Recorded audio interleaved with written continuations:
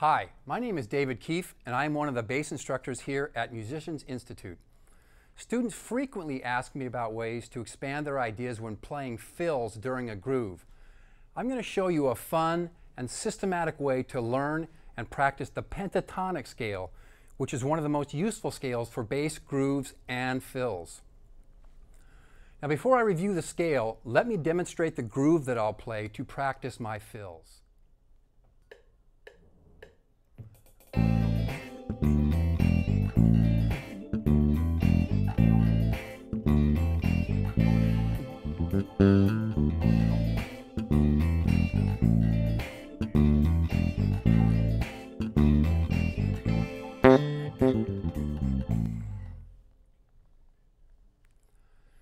Now this groove is in A minor and is a repeated 4-measure phrase.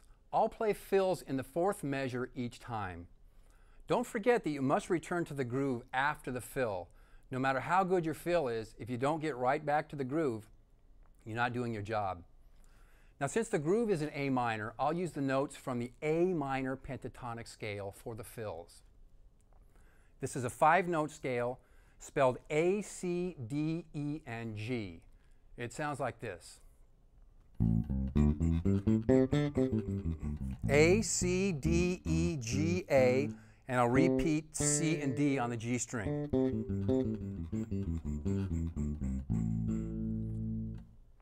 So since this is an A minor pentatonic scale starting from the root, notice that I played it in the same area or position of the neck as the groove.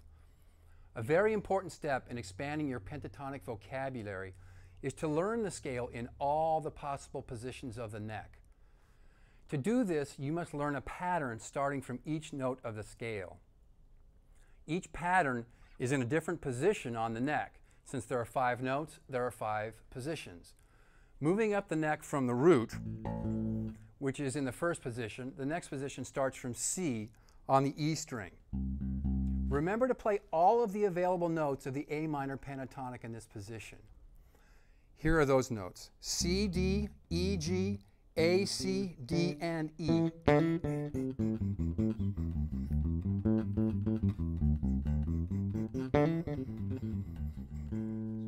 Now remember, as part of this exercise, to restrict yourselves to only the notes from the scale and to only this one position at a time. Now I'll play the groove with fills in this position.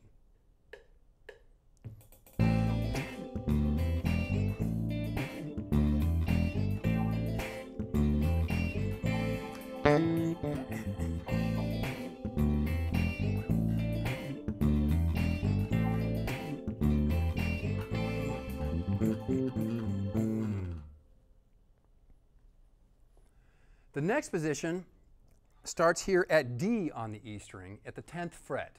Again, only the notes of the A minor pentatonic scale. So I've got D, E, G, A, C, D, E, and G.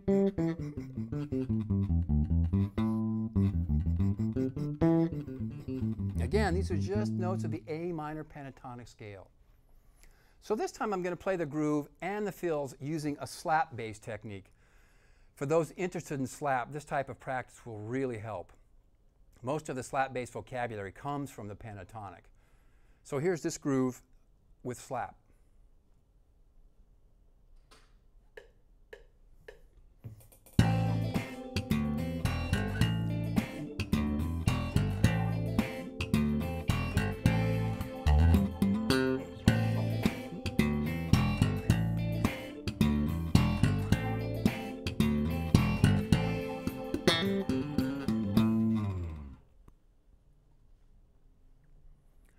Now, with the addition of the position starting from E at the 12th fret and from G, we now have a full range of A minor pentatonic choices. Keep in mind that this system works for all keys exactly the same. The patterns in each key are identical. So have fun, practice hard, and hope to see you here at MI.